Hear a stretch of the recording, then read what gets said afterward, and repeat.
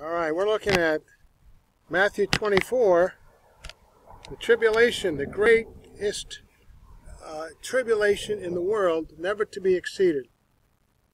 Matthew 24 to 26, 24 verse 26. So if anyone tells you, there he is, out in the desert, the Messiah, do not go out from your protective place of hiding. Or here he is in the inner rooms, and do not believe in it. So from the Word of God, written centuries ago, to individuals living in the end times, the Lord Jesus leaves a message he gave the disciples who asked about these tribulation times and what will be the signs. He's telling them in the future how they can specifically act in order to save their physical lives from early physical death. Do not come out of your protected hiding place when anyone tells you, there he is, out in the desert, or here he is in the inner rooms. But instead, wait until the true Lord himself comes.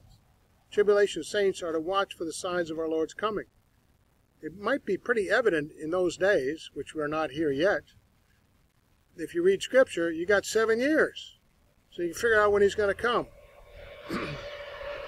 For as lightning that comes from the east is visible, even in the west, so will be the coming of the Son of Man. We go back to Romans, Matthew 24:3, a review a verse studied earlier, was shed some light on Matthew 24:27. So what will be the true sign of your coming, the disciples asked.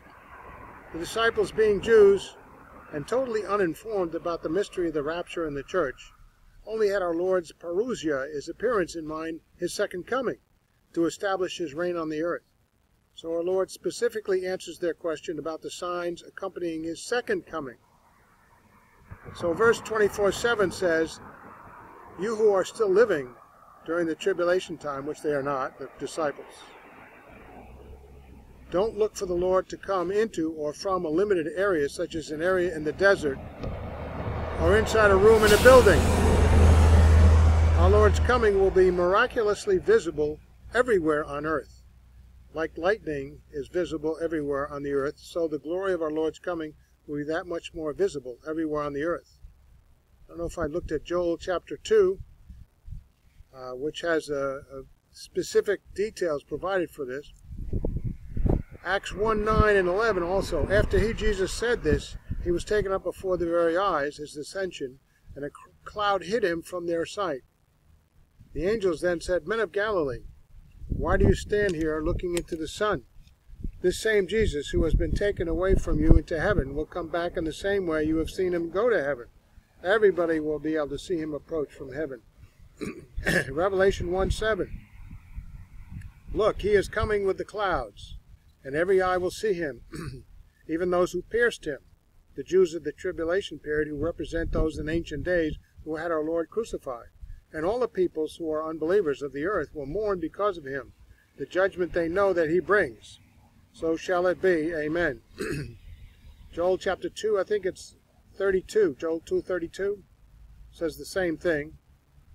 I don't dare go over there because I may not be able to get back. This computer's a little funny that way. Matthew 24:28 and Luke 17:37 compared. Wherever there is a carcass, there will be vultures gathered. There will vultures gather. Another sign which indicates that our Lord is imminently due on the scene of the earth for his parousia, his appearance, will be the devastating and unimaginable amount of human carnage, death, all over the earth. A third of the population will die. Billions will be dead. This will not be just symbolic of an earth gone dead with sin, but an actual reality, which will stun the sense of many who remain alive after all of God's wrath continues to pour out on a rebellious mankind. Luke puts this verse in a more completed context. Luke 17:30-37. It will be just like this on the day the Son of Man is revealed. It will be like the destruction of Sodom. Luke 17:28-29. That's what we're referring to. On that day, no one who is on the roof of his house with his goods inside shall go down to get them. Likewise, no one in the field should go back for anything. Remember Lot's wife, like Sodom and Gomorrah. Whoever tries to keep his life will lose it, and whoever loses his life will preserve it. Will preserve it by submitting to the sovereignty of Christ, to God, to his plan of salvation, and then to his discipleship. A person living during the tribulation period, and even now, will preserve his life from early physical death. The physical life of those who become believers, and then those who remain faithful under our Lord's sovereignty, losing their lives in the sense of in submission to his plan for their lives, will be preserved throughout this tribulation period. And even now, unfaithful believers will lose their lives before the second coming. The unfaithful believer who acts out of his own flesh to preserve his own life, never having trusted in Christ for salvation or direction, will lose his life. Many at the time of our Lord's second coming. What a shame they're so close to that, qualifying to be in the millennial kingdom. But they'll die early. But they'll go to heaven with the loss of vast amounts of eternal rewards. I tell you, on that night of the Lord's return, his second coming, 2 people will be in one bed, and one will be taken to die physically, and the other left on the earth to live into the millennial rule. 2 women will be grinding grain together. One will be taken, and the other left. The one that's left is the faithful one. Most people misunderstand these passages. The one who is the unbeliever will be taken and physically killed and sent to the lake of fire, and the other, who will be a surviving faithful believer, will be left to live on into the millennial rule. Now here's the key to the context of this passage in the next verse. Where, Lord, they asked. They asked previously this in verse 35. Where will the one who is be taken to? The disciple asked. And Jesus replied, where there is a dead body, there the vultures will gather. Those that are taken will be taken and slain. Therefore the earth will be literally be filled with millions of dead, rotting human carcasses, food for the vultures. Matthew now gives a tremendous visual scenario of the precise moment of the whole world, all of mankind, both dead and alive, has been anticipating. This will be the most momentous event of all time. Immediately after the distress of those days, in other words, immediately after all this tribulation wrath that God has poured out upon the earth, the sun will be darkened, and the moon will not give its light, and the stars will fall from the sky, and the heavenly bodies will be shaken. Luke 21, 25-26. There will be signs in the sun, moon, and stars. On the earth, nations will be in anguish and perplexity and at the roaring and tossing of the sea. Men will faint from terror, apprehensive of what is coming on the earth, for the heavenly bodies will be shaken. Revelation 6, 12-14. I watched as he, Jesus Christ, opened the 6th seal. There was a great earthquake. The sun turned black like sackcloth made of goat hair. The whole moon turned blood red, and the stars in the sky fell to earth, as late figs drop from a fig tree when shaken by a strong wind. The sky receded like a scroll rolling up, and every mountain and island was removed from its place. So truly God's word is true down to the smallest point in Scripture. Look at Colossians 1, 15-17. He, Jesus Christ, is the image of the invisible God, the firstborn, prototokos, firstborn, translated, refers to priority position rather than of origin. Psalm 89:27. So firstborn over all creation. For by him all things were created, things in heaven and on earth, visible and invisible, whether thrones or powers or rulers or authorities. All things were created for him and by him, and he is before all things, and in him all things hold together. Note that in him all things hold together. All things, every single molecule, atom, particle, energy, mass, light beam, etc., in the universe is held together moment by moment by the great God of the universe, the Lord Jesus Christ. This includes his absolutely sovereign control of every particle and fiber of your own personal being. Such unimaginable power demonstrated in his second coming will shake the hearts of rebellious man and cause him to faint, some unto death. So immediately, 24:29 of Matthew, after the distress of those skies, the sun will be darkened, and the moon will not give its light, the stars will fall from the sky, and the heavenly bodies will be shaken. So compare how the prophet Isaiah described the events of the world leading to the coming of the Messiah. Even then, in Old Testament times, They all were advised in those days. Wail, for the day of the Lord is near. It will come like destruction from the Almighty. Because of this, all hands will go limp. Every man's heart will melt.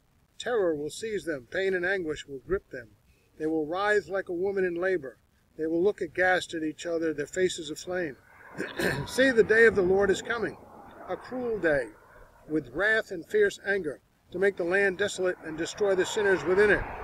The stars of heaven and their constellations will not show their light. The rising sun will be darkened, and the moon will not give its light. The Bible repeats itself on these things. Therefore I will make the heavens tremble, and the earth will shake from its place at the wrath of the Lord Almighty, in the day of his burning anger. Even more in Isaiah 34, all the stars of the heavens will be dissolved, and the sky rolled up like a scroll. All the starry host will fall like withered leaves from the vine, like shriveled figs from the fig tree. For the Lord has a day of vengeance and a day of retribution to uphold Zion's cause. Luke reports what our Lord said about events leading up to his second coming as well. There will be signs in the sun, moon, and stars.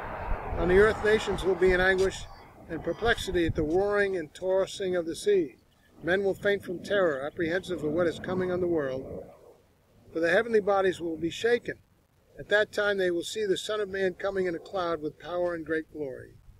So at his second coming, the Lord Jesus Christ, is in his absolute sovereignty as God, has withdrawn just a small amount of his power from every corner of the universe. And look what is happening. Heavenly bodies are shaken. Stars literally fall from the sky, probably meteor showers. Somehow the sky recedes like a scroll and rolls up, and the sun literally goes dark. The heavens tremble, and the whole moon turns blood red and does not give its normal light.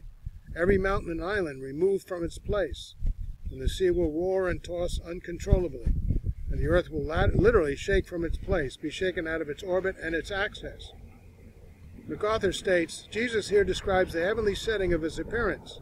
The whole universe will begin to disintegrate, apparently with great rapidity.